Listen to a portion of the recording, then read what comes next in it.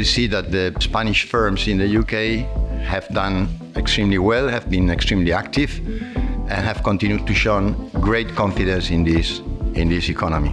It is a very positive barometer. Figures are very good, and Spanish investment, as we will now be explained in detail, has gone up.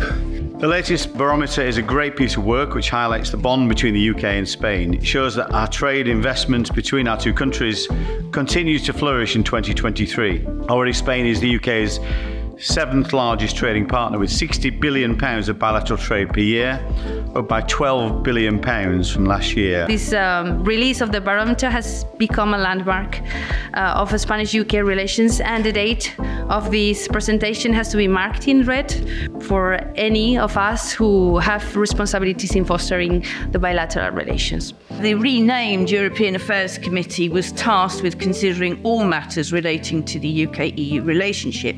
The committee's most recent report, published in April this year, looked into the overall future of the UK-EU relationship, recommending closer cooperation in several areas, of which mobility was one.